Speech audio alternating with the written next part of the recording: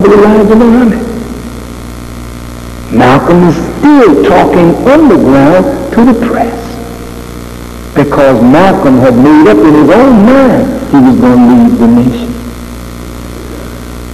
So this is December. By February we have Savior's Day. This is the first time since Malcolm was in the nation that he missed the Savior's Day. And the Honorable Elijah Muhammad allowed me in 1964 to bring him on to be the speaker that introduced him. In March, before the 90 days of his suspension was up, Malcolm went before the world and said he is leaving the Nation of Islam, because he felt he could help the messenger better outside of the nation than inside the nation. Now you all may love Malcolm. I have no problem with that. But when you have organization, there is no individual more important than organization or nation. Individuals sacrifice their lives for organization and for nation. So no matter how much we love Malcolm, when Malcolm is wrong and the Honorable Elijah Muhammad disciplines him, that is to strengthen organization. And if Malcolm loved organization and nation more than his own pain, Malcolm would have submitted because Malcolm was wrong. But Malcolm was angry, and Malcolm was bitter, and Malcolm was hurt. He went to the Honorable Elijah Muhammad prior to his announcing that he would leave, and he questioned Elijah Muhammad about whether this was true that he had fathered these children, and the Honorable Elijah Muhammad didn't deny it. He said yes. And the Honorable Elijah Muhammad told him, said, brother, I am fulfilling what is written of me in the scriptures. Malcolm knew the scriptures. He knew that Elijah Muhammad believed he is the messenger of this Quran. And as the messenger of this Quran, he had the right by God's order to take wives, whether his wife liked it, whether you liked it, whether I liked it. It don't make no difference. If God orders it, he carries it out. Now look at the wisdom of God. I'm just about finished now. Malcolm went out of the nation. We all were hurt. At least I can speak for myself. I loved him. Next to Elijah Muhammad, I didn't know anybody greater than Malcolm X. It hurt me that he would go out of the nation. But then the worst hurt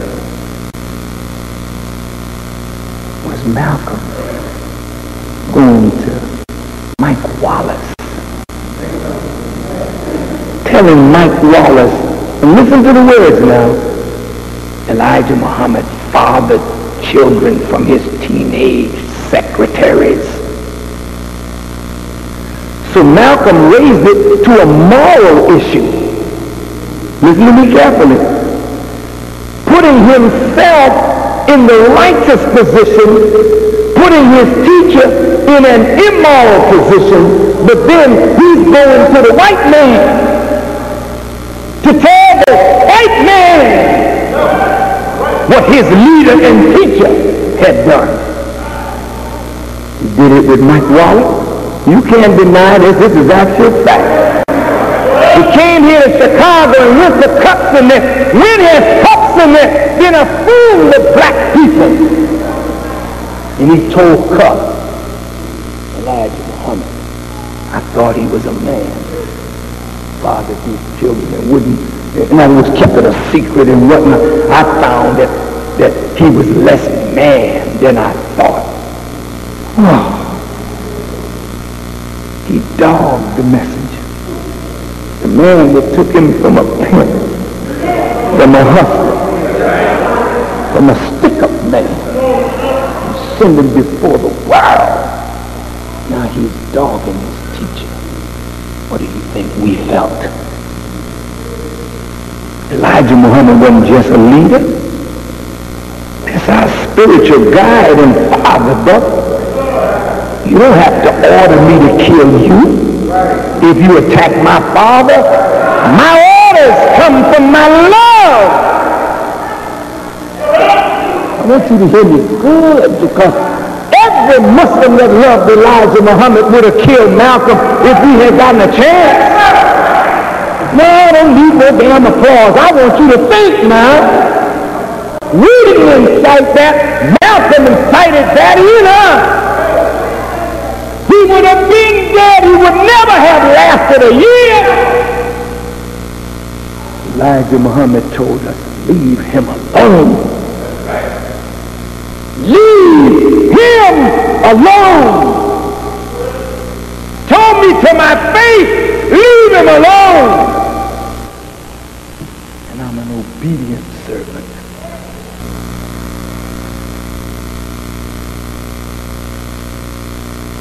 Yeah, I love Elijah Muhammad enough that if you attack him, I'll kill you. Yesterday, today, and tomorrow. And I'm not a killer, but neither are you. But if somebody attack what you love, each one of you in here would become a killer instantaneously. Am I lying? Never let somebody look like they're attacking your child. Here's a woman who fought a bear because the bear snatched her baby. And she ran the bear down, screaming until the bear dropped her baby. Love casts out fear. We don't give a damn about no white man law when you attack what we love.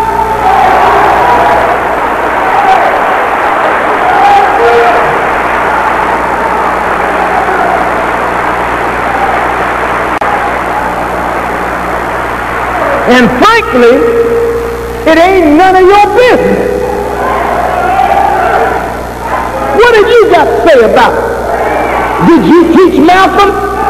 Did you make Malcolm? Did you clean up Malcolm? Did you put Malcolm out before the world? Was Malcolm your traitor or was he ours?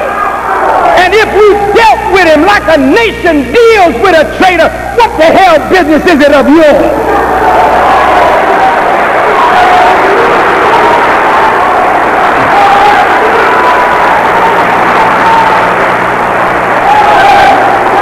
Just shut your mouth and stay out of it.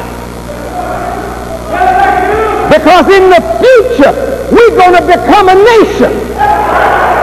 And the nation got to be able to deal with traitors and cutthroats and turncoats. The white man deals with his. The Jews deal with theirs. Salman Rushdie wrote a nasty thing about the prophet, and Imam Khomeini put out a death thing on him, and it stands today.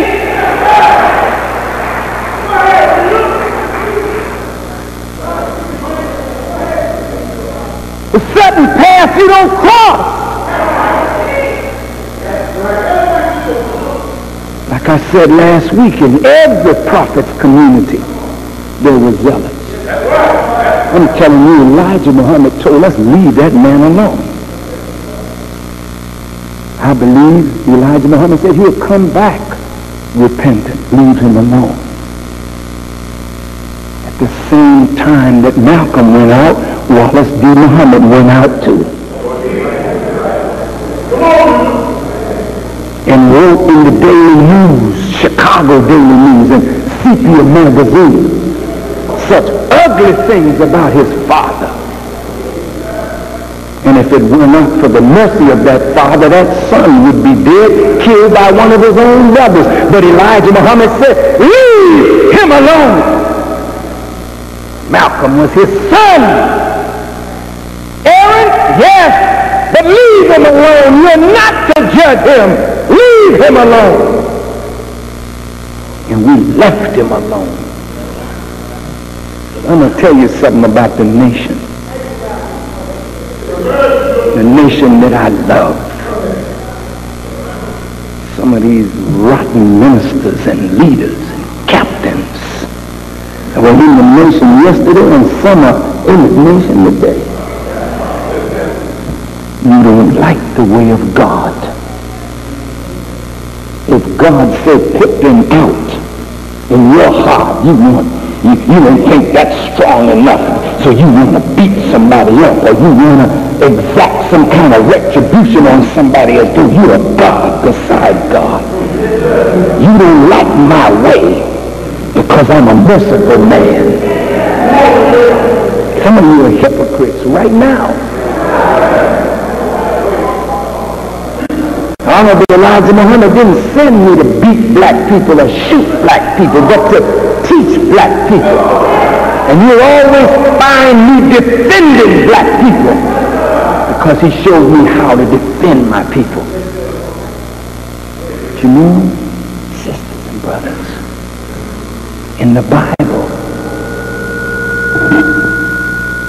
David had a son called Absalom. And Absalom rose up against his father David and violated David's vows in the presence of all of Israel and made war on the father. And when the father's forces went out to meet the forces of the son, David told Joab, when you catch my son, don't kill him. Bring my son to me.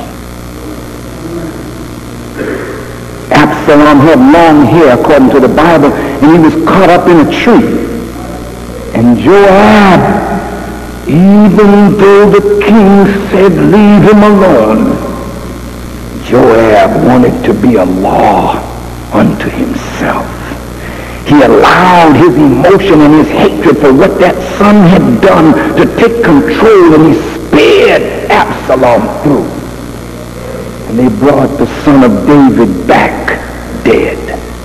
And while all of Israel was rejoicing, you could hear David in his tent crying, saying over and over and over again, my son, my son, my son. I had an experience with this. Have any of you ever had an out-of-the-body experience?